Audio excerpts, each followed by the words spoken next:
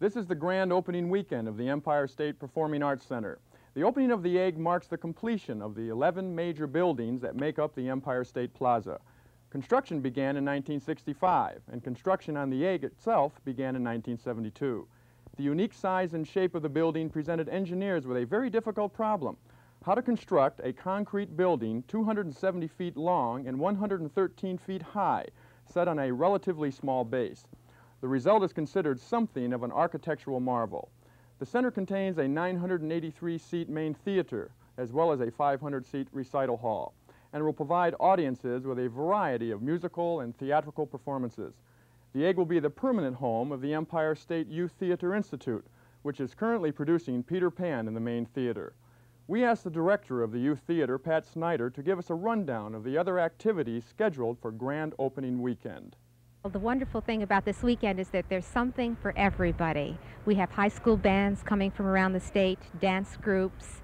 We have the Metropolitan Opera coming, New York City Ballet, Leonard Castle's Mass, narrated by Kitty Carlisle Hart, piano recitals, jazz concerts, laser shows, dancing on the mall. There's something for everybody, and the wonderful part about it is that it involves a lot of people. The Office of General Services, Porta Van Zandt, who has been the producer for the weekend, and the State University of New York, the State Education Department, and government, state government.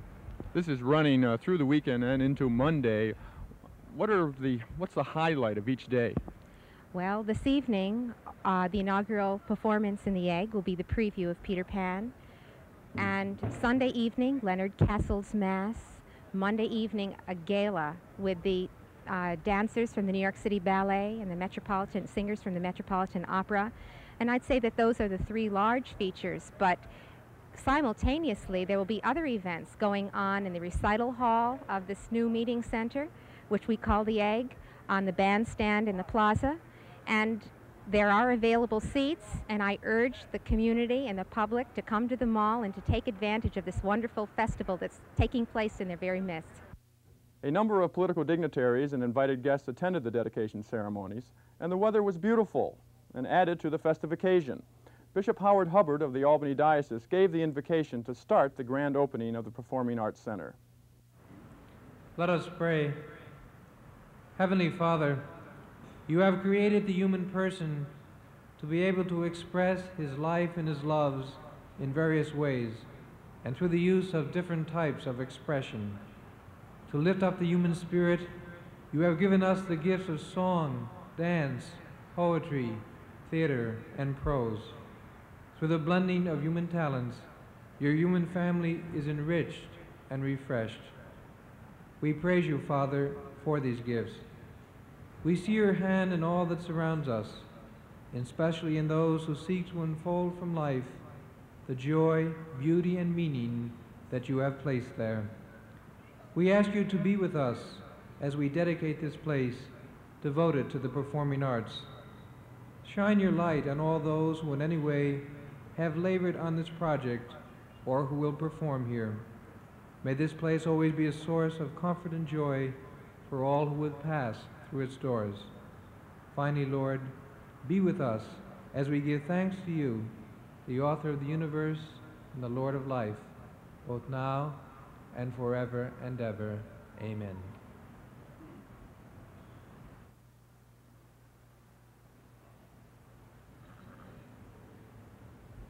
Governor Carey, members of the legislature, Mayor Corning, members of the Empire State Plaza Council, honored guests, ladies and gentlemen. I am truly delighted to welcome you to these dedication ceremonies marking the formal opening of the Empire State Performing Arts Center, otherwise known as the Egg. In the midst of this grandeur and splendor, and indeed the beauty of these magnificent structures, it is sometimes easy to lose sight of the human spirit and the human endeavor which created these outstanding examples of architectural genius. The many architects and engineers, the planners, the workmen who labored so intensely to bring this project to culmination cannot be overlooked on this notable day. To celebrate these events, we have planned a thrilling 3.5-day grand opening weekend with a program truly reflecting the manner and ways in which these facilities will be used. Surely we will have performances by the Metropolitan Opera, the New York City Ballet, and other nationally known individuals. But just as importantly, we will have performers from State University and various groups from high schools across the state, numbering some several hundred. Parenthetically, in this connection, we are indeed grateful to the State University of New York and the Department of Education for making many of these events possible. The completion of construction of the Performing Arts Center, which also signals the end of construction for the mall, truly reflects a most significant spirit of accomplishment in a renascent New York State. This Performing Arts Center will stand as a proud new symbol of our continuing activity in the arts. This plaza now lays before you for posterity, a symbol of the resources, the power, and the greatness of this, the Empire State of the Union. Thank you.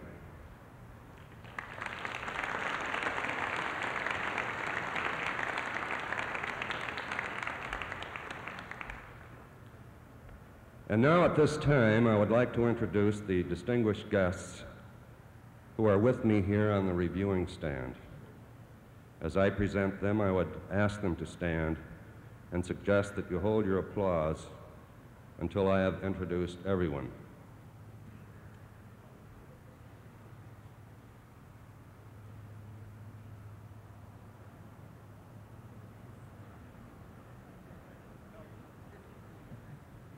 Chancellor Wharton, State University of New York. I think I'll go along as I see you. Victor Lord on the Empire State Council.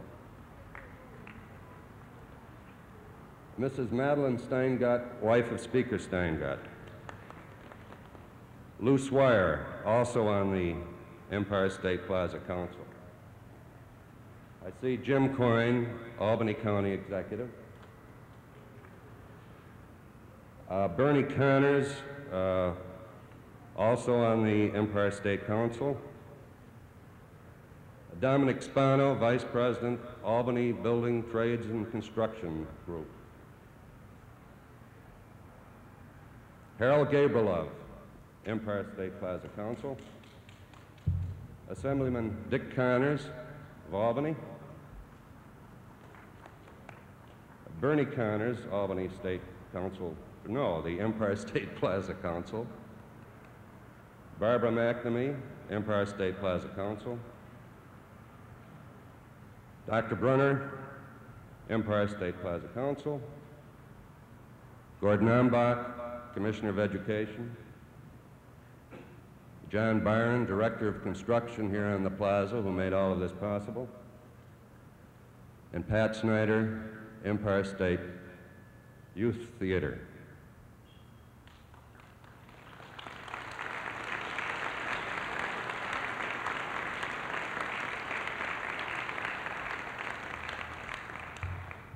And now it is a great pleasure to introduce to you Wallace K. Harrison, one of the country's leading architects, whose firm, Harrison and Abramovitz, was the coordinating architect of all of the construction here at the plaza.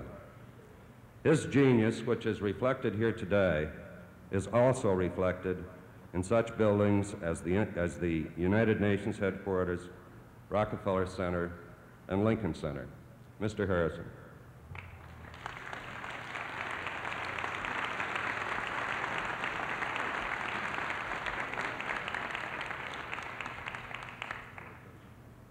Today, with this formal opening of the work,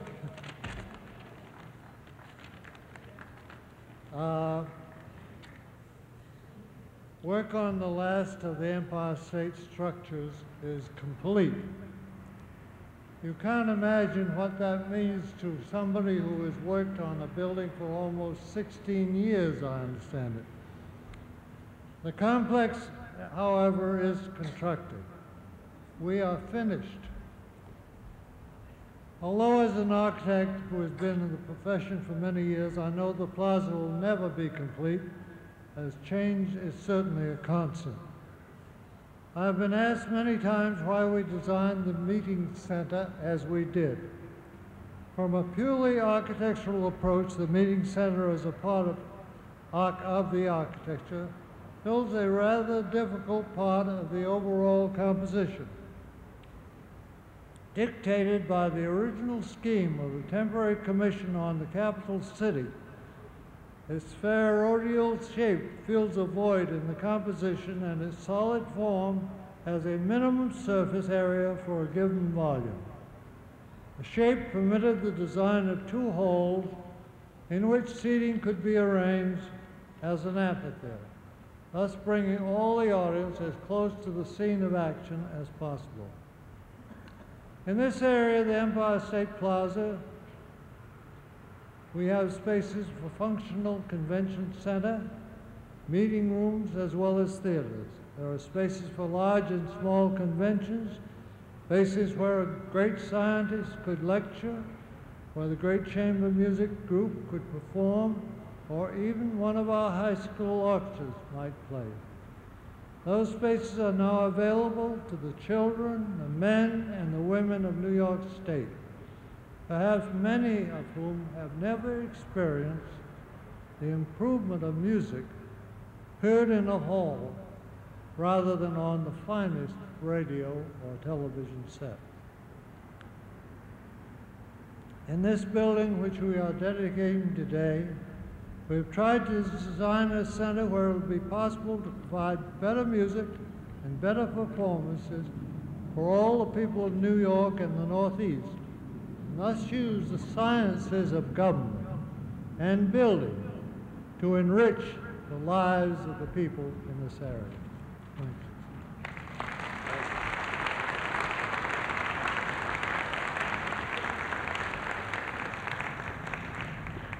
Thank you, Mr. Harrison. One of the main reasons why, over the past 2 years, we have been able to transform these governmental buildings into a warm atmosphere for the enjoyment of people is a gracious woman who's with us today. Her contributions to us in every aspect of the arts world have been many and manifold. I now present Kitty Carlisle Hart.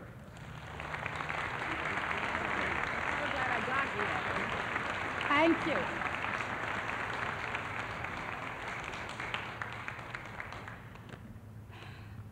Today we raise the curtain on what will be the first of many openings at this remarkable new Performing Arts Center. The last structure to be completed on the mall, and only now is the mall truly a finished product.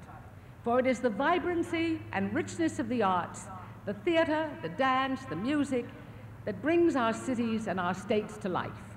It is the arts that make New York State unique, that draw people to our state from hundreds and thousands of miles away, that make New York the artistic capital of the nation. And what better place to showcase the artistic wealth of our state than in the capital city? For our performing arts are indeed the expression of the richness and diversity of New York's cultural wealth. This Performing Arts Center is significant, not only for the artistic contribution it will make, but for the extraordinary partnership it has already helped to create and nurture among the many facets of our government. We have all cooperated to make this day a reality. We have come to understand that the arts touch much of what happens in New York, that as we work together for a strong and prosperous state, we must also work for a healthy arts environment. This Performing Arts Center stands as tangible proof of what cooperation can achieve. I have great faith that our partnership will be as permanent and as fertile as this magnificent structure promises to be. Thank you.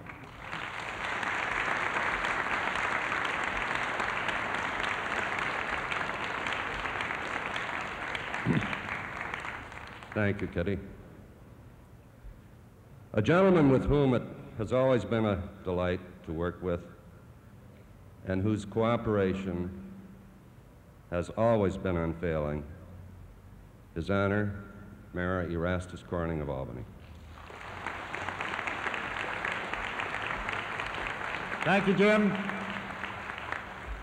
Governor Carey, Lieutenant Governor Krupczak, Bishop Hubbard, honored guests, my longtime friend Wally Harrison, and all I can really say is that I join with him in seeing this culmination of the tremendous imagination and tremendous amount of hard work that he and his associates put into producing today what is such a perfectly beautiful example of the works of man. The acoustics here to listen to the music are beautiful. The tower standing there, and right next to it, the Cathedral of the Immaculate Conception, then the public housing, then the Niagara Mohawk steam plant,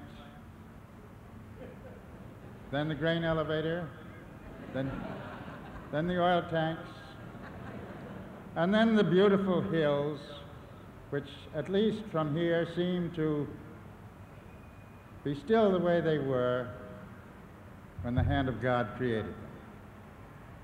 This Empire State Plaza today has fit in and become a major part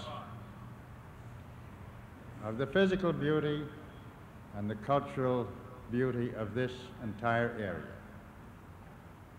It was a long time coming. There were many complications, many problems. But today I think we can say that this is a good job, very well done, and that the good Lord can look down from above and say that the works of man, in this particular case, have proved to be good and have proved to be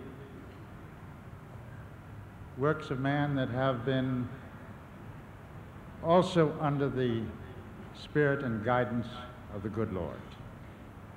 So I'm glad on this magnificent May Day to be with you on this final occasion of the culmination of the construction of this tremendous complex of buildings that will be remembered throughout the world for generations to come.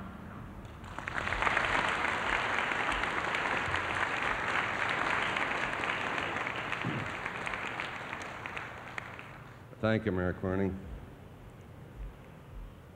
Certainly she has been and is a woman for all seasons, a truly remarkable person, a dedicated individual. I take great pleasure in presenting Lieutenant Governor Mary Ann Krupczak.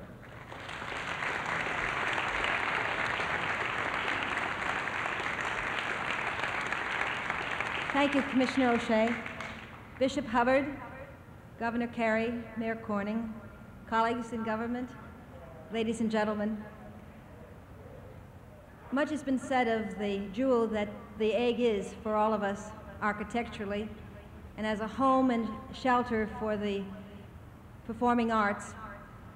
I'd like to just comment about the centerpiece that will be occupying this beautiful facility.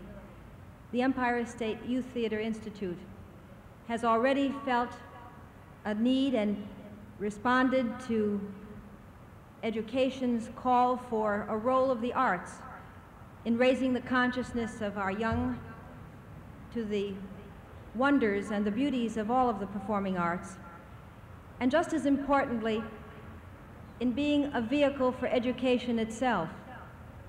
That will continue here, as well as providing the anchor for performances that will inspire groups, individuals, other institutions across our state to match the excellence and to, as Kitty Hart has so ably said, realize the fullest potential that the arts play in the life of New York State. We continue to be a magnet for people from all over this country who come to New York to cultivate their talents and to share them with the rest of the world. This facility becomes a major center in upstate New York, taking its rightful place with all of the arts for which we are so proud across our state.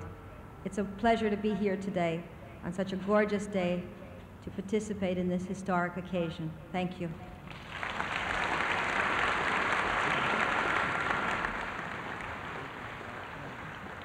No, we don't want them, John. Thank you, Lieutenant Governor. Surely, as I have remarked, there is great beauty and dignity in this, the Empire State Plaza. But I now would introduce a man who sees a much larger beauty in the utilization of these facilities by the people, by all the people of the state of New York. It is indeed an honor to present the Governor of the state of New York, Hugh Carey.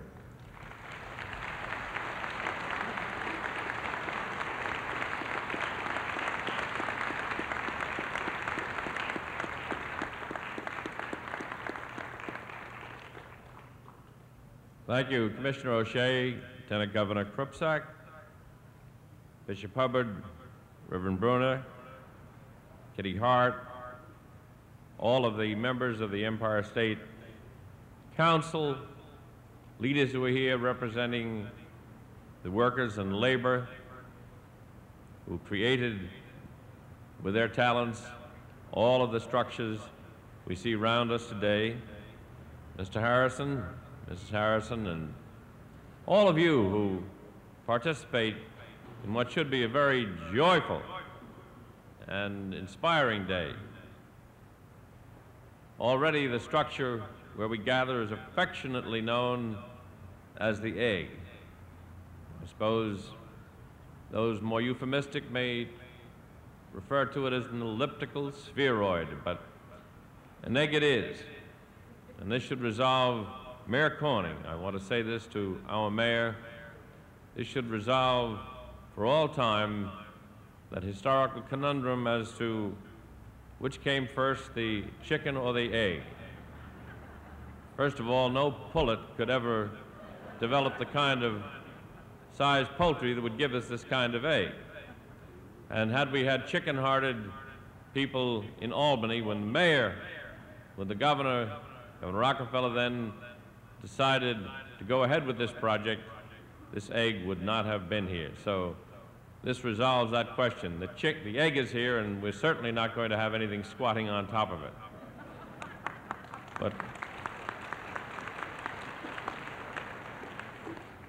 But in all candor, it is a very sophisticated and unprecedented structure. And the best part of the structure, as we see it here and as we will be using it, is that it is for all the people, just as are all of the parts of this great plaza, the 11 buildings.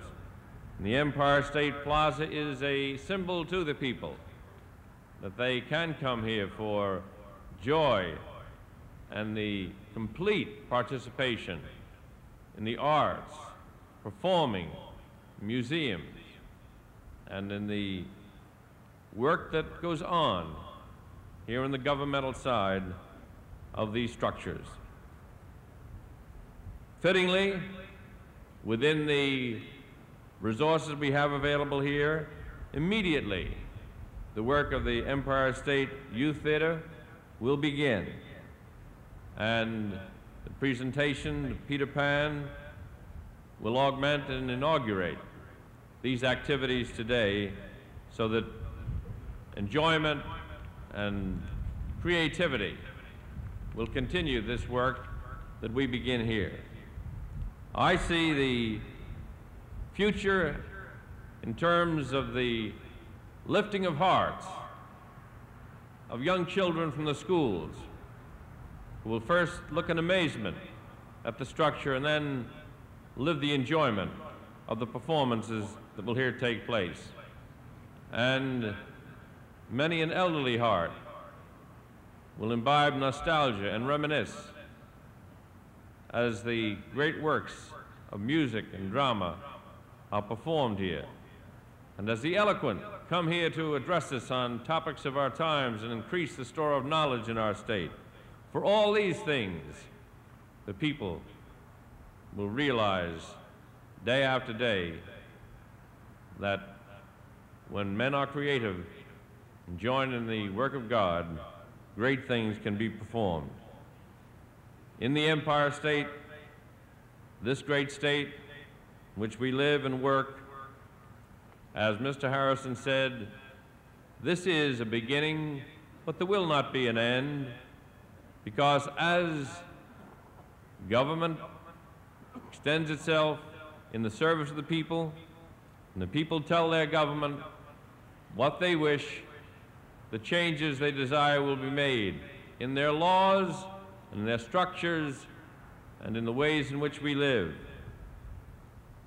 It's especially important this weekend, as I think back on the words that the late Edith Lehman, widow of our former great Governor Lehman, said to me on one occasion, "I hope that over all the years, all of the governors will take care to remember our veterans, those who fought to make us free. And therefore, there could be no more fitting time on which to begin these activities than this time, here and now. And I'm so proud that on Memorial Day, there will be fitting and suitable remembrances throughout the day of musical and other ways in which the Veterans Memorial will come to life and again be part of this system and the surroundings, so that this becomes not only a plaza, but a shrine of remembrance. Therefore, we can recount, again with joy and with a great sense of spiritual commitment, that we now have the means to add to the happiness of our people. And the happiness of our people rests in their freedom and their commitment. And I'm so pleased that Mayor Corning looked over this vista and identified the works of man and the works of Almighty God, now joined together. This plaza will bring all of us closer together through joy, remembrance, and the vision of tomorrow that helped to bring us here today. Thank you very much. At the conclusion of the dedication ceremonies, Lieutenant Governor Mary Ann Krupsack cut the traditional red ribbon, which officially opened the Performing Arts Center. Here it goes. It's all official. Hey.